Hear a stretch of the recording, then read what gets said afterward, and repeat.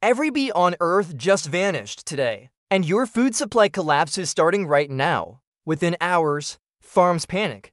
Flowers bloom, but no fruit forms. Coffee, gone. Chocolate, gone. Apples, gone. And that's just day one. And within weeks, supermarket shelves start emptying, not slowly, but faster than anyone can react, because without bees, even cows' milk, meat, and eggs collapse. Livestock starves, vegetables disappear.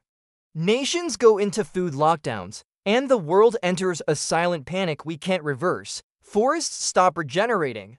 Wildflowers vanish, birds migrate away, the world becomes quieter and dangerously empty. And the terrifying part? The populations are collapsing right now, not tomorrow. Not someday, today. Tell me in the comments. Which food would you miss the most if bees went extinct? Coffee, chocolate, fruits?